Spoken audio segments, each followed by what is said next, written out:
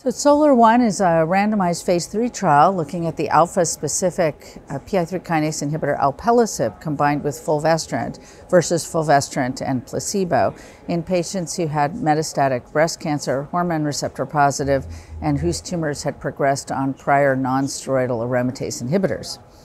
The trial actually showed that there was a significant improvement in progression-free survival, almost a doubling, in patients whose tumors had mutations in PI3 kinase. It also showed, importantly, that PI3 kinase mutations could be detected in blood using cell-free DNA technology, and that it was almost as good as tumor. A small percentage of tumors were negative in the blood and were positive in the tumor, mainly because there wasn't enough cell-free DNA in the blood. But it actually has now been approved as a mechanism of testing for PI3 kinase mutations in order to assess eligibility for use of Alpelisib. So it's actually the first blood testing that's been approved in breast cancer as a way to determine treatment. So that was actually an exciting outcome from the SOLAR-1 trial. One of the big issues with this, obviously we're waiting for survival data in this trial population, but one of the big issues, of course, when you're giving a targeted agent in combination with hormone therapy that's generally reasonably well tolerated is what the added toxicity is. And PI3 kinase inhibitors, the pan-PI3 kinase inhibitors had largely failed due to toxicity. They just couldn't be delivered. A lot of, from the pan-PI3 kinase toxicities, a whole variety of pan-PI3 kinase inhibitors, a whole variety of toxicities, including even CNS toxicities with depression, suicidal ideation, there was colitis, all sorts of things. But if you look at the alpha-specific inhibitor, it has some of the class toxicities, and that's rash and hyperglycemia and diarrhea. Those are the three main toxicities that are seen. The rash can be prevented largely by using antihistamines. So we recommend that patients receive antihistamines, simple antihistamines, starting with the initial dosing of Alpelisib. And then, basically we don't see problems so much with rash.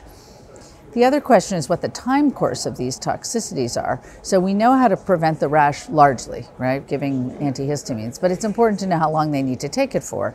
So it turns out that most of the rash occurs in the first 8 weeks or so. It's an early event.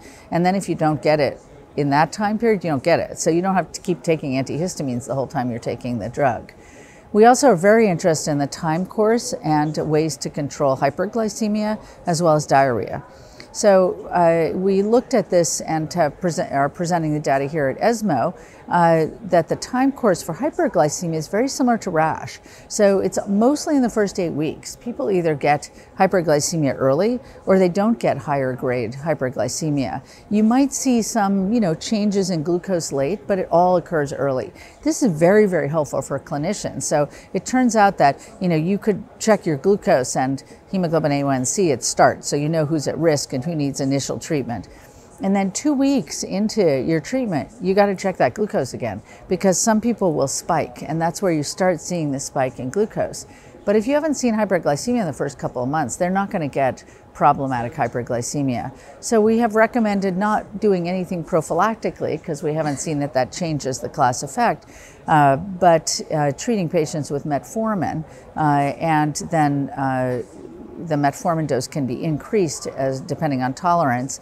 And then if patients still need additional treatment for hyperglycemia, we recommend in general consulting with an endocrinologist and using additional medications. And now there are new oral hypoglycemic agents that might be very effective in this area.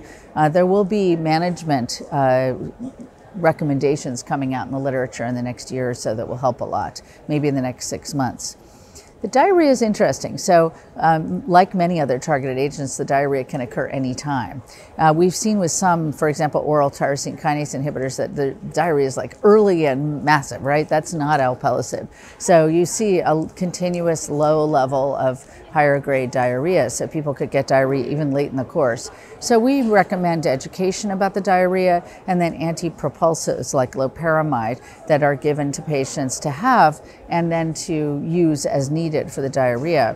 If a patient gets diarrhea late, dose reduction, holding the dose for recovery, works incredibly well, and it's rarely a reason for needing to stop drug.